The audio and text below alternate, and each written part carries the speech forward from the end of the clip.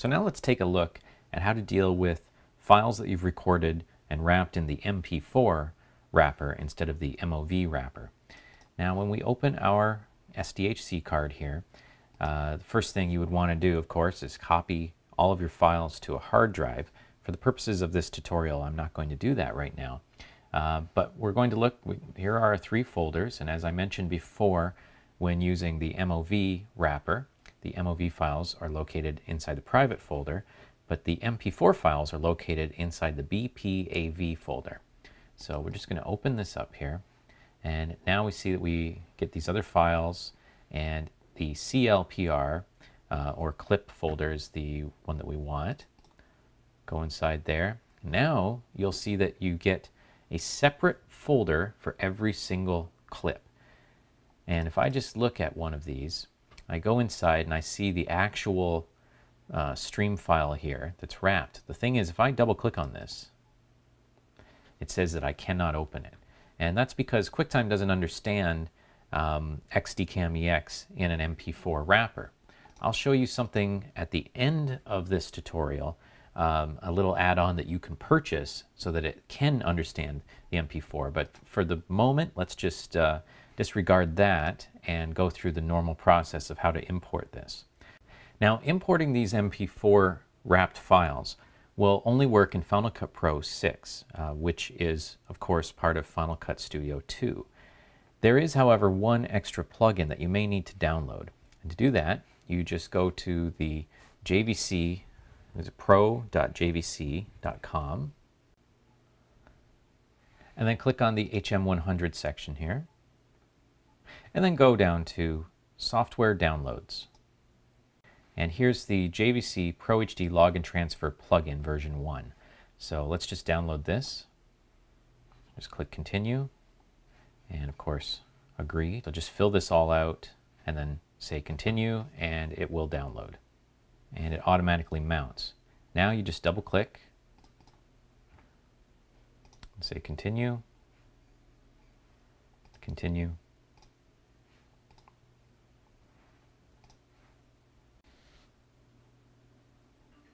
And now it installs.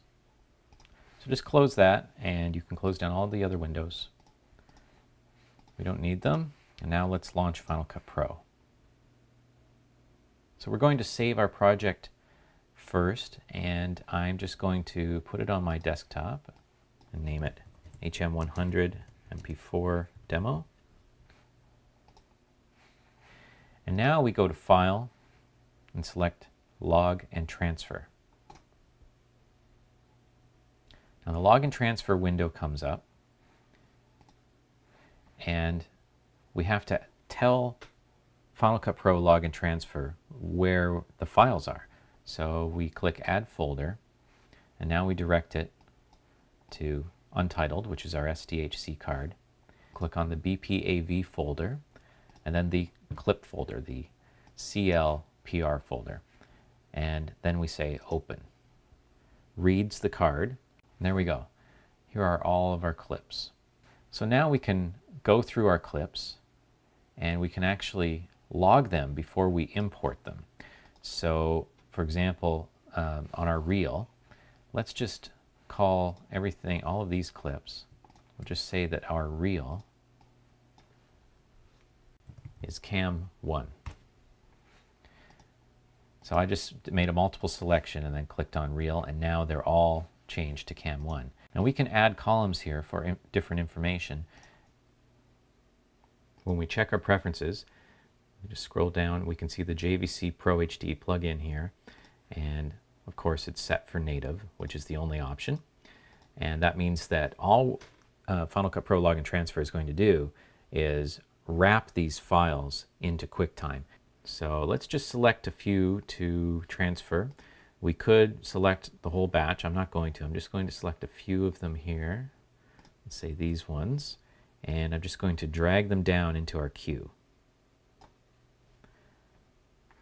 And now it begins. And this goes fairly quickly.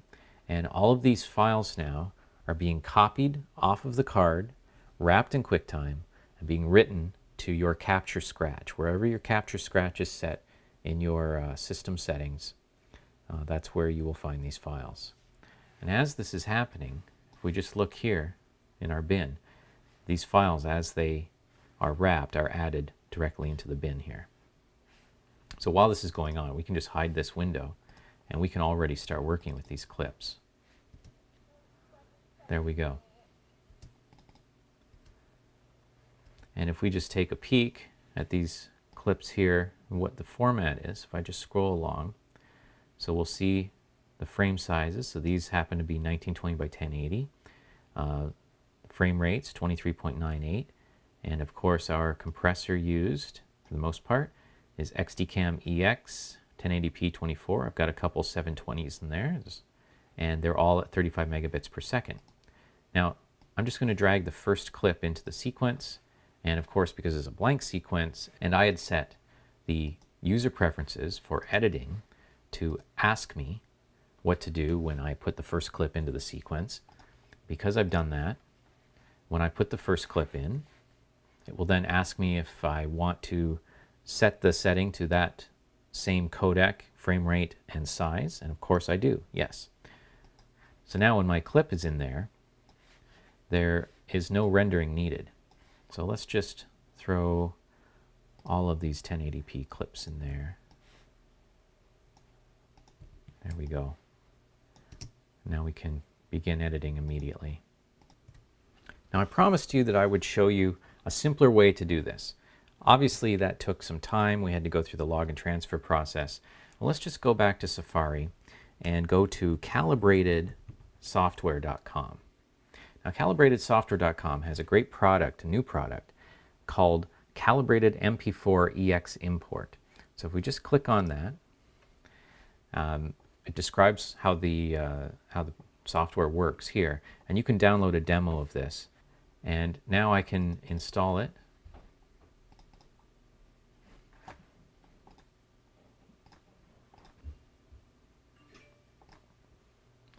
So after Calibrated Software's MP4 EX is installed, just restart your computer.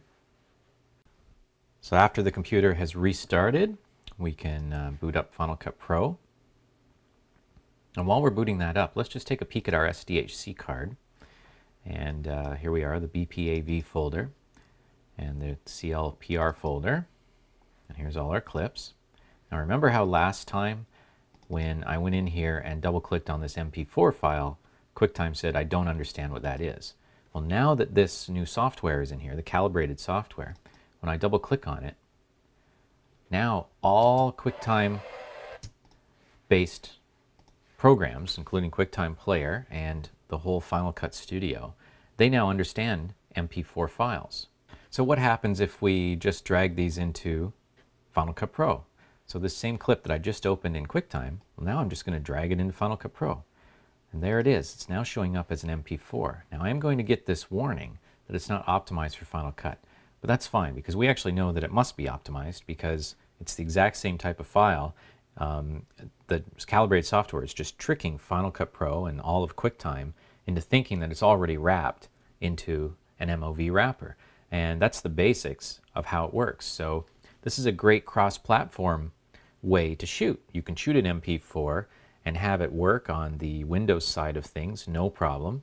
But also you have the option to work very quickly, almost right away, in Final Cut Pro as well, just by dragging and dropping, much the way you would with the MOV format. So I'll just say do not warn again.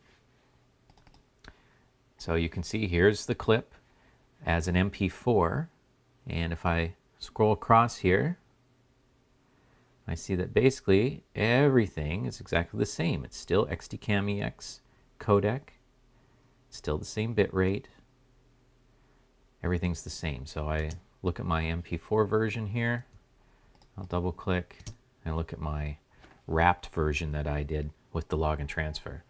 So obviously the workflow is a lot faster if you install this software. Now if you want this software to play more than the first 30 seconds of every clip, then you will need to purchase it. But at the moment, the way the demo version works is it just limits you to the first 30 seconds of each clip.